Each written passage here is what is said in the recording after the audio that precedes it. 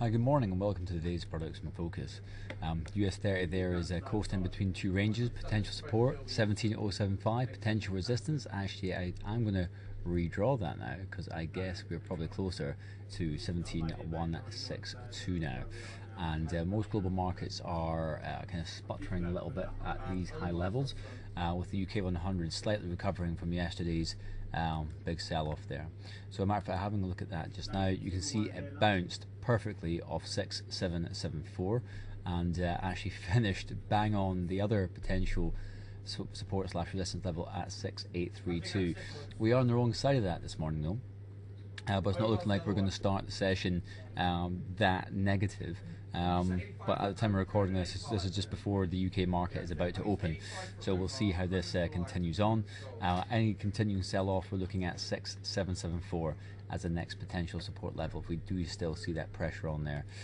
So Japan 225 got a little bit shot in the arm again yesterday as dollar yen completely reversed course, but we're battering up against potential resistance at 15.828 again.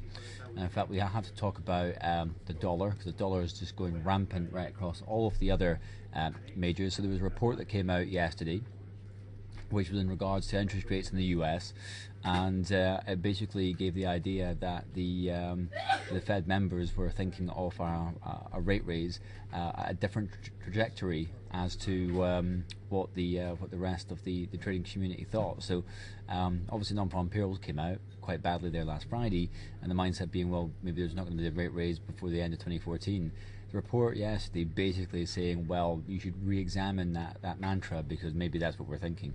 And you've seen the dollar just go smashing up through potential resistance at 105.44 on dollar yen, and it's still going strong right now. So this is multi-year highs, and I actually need to go into a weekly chart to see if we can get another significant level. And in fact, you can be looking at 110.77 as actually the next potential resistance. So we're a long way from there right now, and obviously it's just early days in this breakout, but a very strong move to the upside right there, and quite powerful for people who are looking at dollar yen. And I'll show you other FX pairs in a second.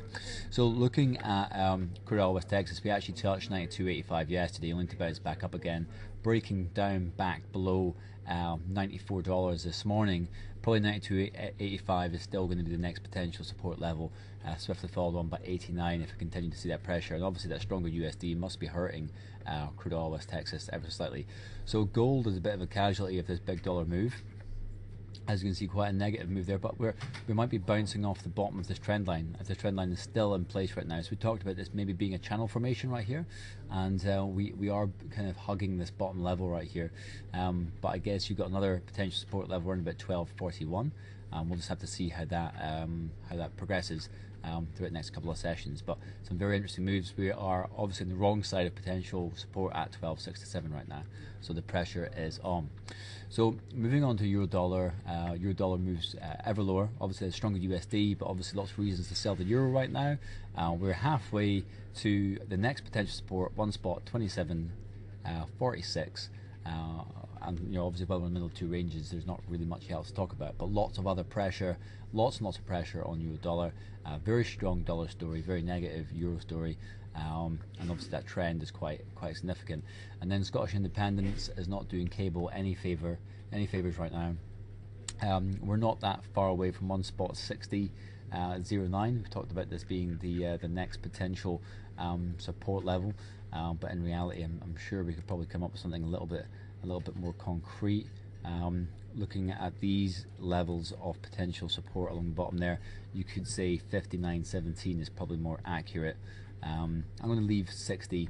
Obviously, it's quite close to one spot 60 full stop, so that psychological round number can be quite useful, and we'll see how that pans out.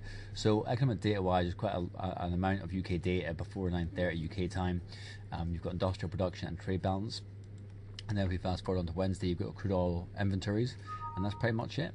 So keep your eye on the chart forum as ever for technical trade setups from our global analyst team.